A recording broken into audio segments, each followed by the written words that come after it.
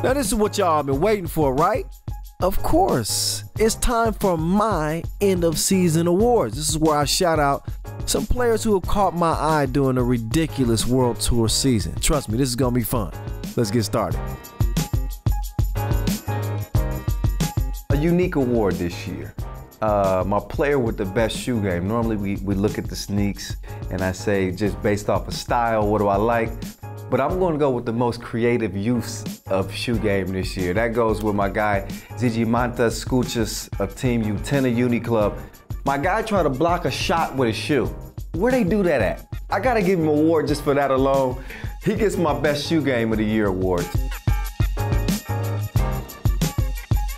Gilles the Thrill, Gilles Martin of Team Lausanne. Hey, he was in his bag like Halloween candy this year. Any defender standing in front of him, their ankles was in major jeopardy. He was a walking highlight reel. He was 0 to 100 real quick. He got one speed, is fast all the time. Maybe the toughest player in the game to guard. So, as they say, big things come in small packages. Gilles Martin, keep them handles rolling, bro. This is the biggest award that you can have. And deservedly so, it goes to my guy, Norris Miezes, MVP of the Doha Masters.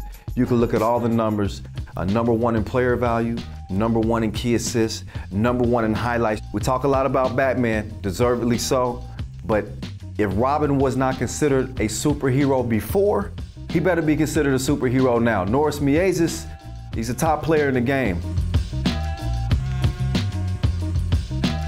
In Doha, Karlis Lasmanis, that was... Lasmanis now, over the crewman's, back to Lasmanis. He jabs left, puts the 2 up from the logo! Can you believe it? That game was so crazy. Remember, I had to broadcast from my home. I actually had a neighbor come over to my house and knock on my door because I went so crazy on that shot and asked me, could I keep it down? Because I'm broadcasting at like 3 in the morning. But I didn't even care. That shot was so crazy, I won't ever forget it. This is not gonna be an individual award. This is gonna be a team award. And I'm gonna go with Utena Uni Club. This new Lithuanian team has kind of stole the show. They were a perpetual competitor. We did see them make it to the final of the Debrecen Masters. We finished 3rd at the Doha Masters, also got to the semifinals at the World Tour Final. They got a team full of straight killers on that squad, whether it be Skuchas or Viatkus. These dudes can get it done. I don't think Utena Uni Club is going anywhere anytime soon.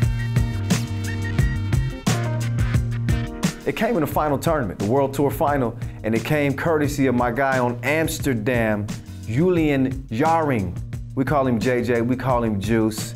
He showed some bounce going baseline and he banged on the Lithuanian Rodman.